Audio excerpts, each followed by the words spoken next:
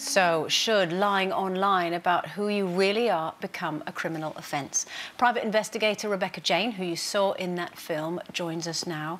Rebecca, this is something you feel really passionately about. Tell us how far you've got with trying to make this a criminal offence, and have you in fact got anywhere? Well, that's the problem, is we haven't particularly got anywhere as such. What we do have is we have an MP's backing, Anne Coffey from Stockport, who has been absolutely fantastic, because no legal enforcement can actually help us, because technically there's a lot of grey areas, but it's not actually illegal to pose as somebody else online and steal somebody's identity. I think that the problem with this is that people seem to think that nobody really gets hurt in this, but this is not a victimless crime. I mean, you saw Matt's story there. It could have caused problems within his marriage. Luckily, him and Rachel are really strong. For me, the most haunting bit was the thought that someone could end up doing harm to themselves because they've been taken in by someone who they thought was somebody else. Absolutely. There's two victims to all of this, and people, you know, our lives are online these days. You know, we do date online and we come across fake profiles all the time and we just go, oh, it's another fake profile.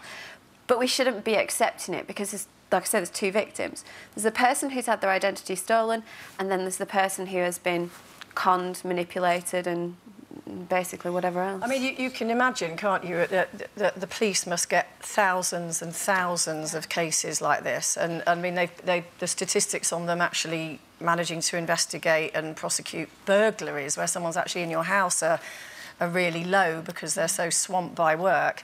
And the issue here, isn't it really, is that legislation, you're dealing with legislation that was sort of forged decades ago, before social media, and it can't keep up with the sort of rampant forces of the internet. So maybe, how about, have you been looking at maybe putting pressure on the internet companies to sort of do some sort of verification procedure to prove that you are who you are before you put a profile up online? Yeah, absolutely. And what do they say? Well, that's the problem, is we can't particularly be listened to right now, because it is such a huge problem that we need the law to change in order to get them to pay attention to us. Right. And it's a really vicious circle, but if we don't do something about it now, what is the future for our children? Yeah. And what kind of impact has this had on people who are out there from both sides? You're talking about the two different victims, because you're a private investigator. Do you have people coming to you saying, my identity has been stolen, like Matt did?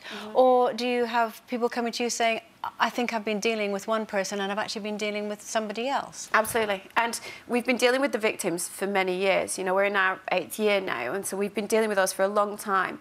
But now it's a lot more people who are actually finding out that they're having their identity stolen. Okay. But the victims as such, yeah, you know, who is actually who they say they are online dating anymore? And people might... Does it really affect people? Does it really affect marriages, relationships? Oh, goodness, yeah. I mean, the whole situation with Matt, I'm pointing at Matt because he's still there. But obviously there's his whole situation. But then there's Kirsty and what you've just heard from her. And, you know, I was just watching that almost in tears again, because it's a really difficult... It takes a lot to emotionally shake me. You know, I've spent a good 8 years in this industry, and both myself and Matt, when we heard Kirsty's statement and when we had to read it to the Catfish, we were both in tears.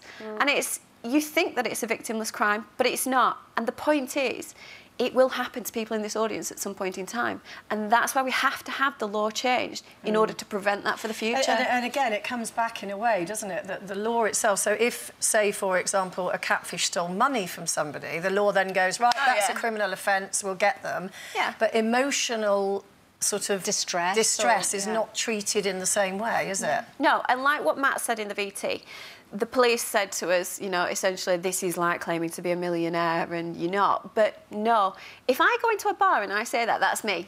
I'm not stealing somebody else's identity. You're not affecting anybody else. No, you're not hurting anyone else. Absolutely. We both left that point in time thinking, yes, this is all over. Matt, obviously, on the way down there, I mean, we travelled 6 hours to confront the guy, and he, you know, on the way down there, he was very frustrated. It's been going on for years, but by the end of it, he said, he shook his hand and he said, I hope you get the help that you need. Not many other people would have done that. No. And I was so proud.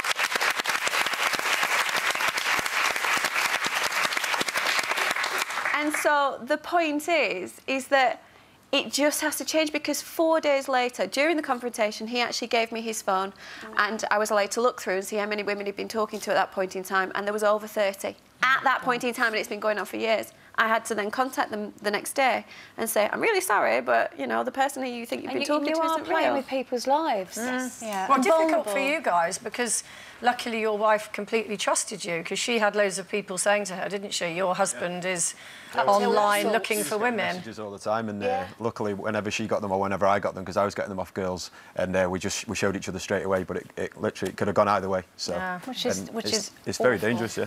Yeah. As well, we need to bear in mind that, you know, you might think, well, hang on a minute, you haven't actually met this person, how can you fall in love? Dating now is so different to how it used to be, and speaking to someone online or on the phone, as this guy Chris did, is how many relationships start, and that can go on for quite a long time before people meet. So it's incredibly likely that you can form feelings and relationships with someone before actually meeting them.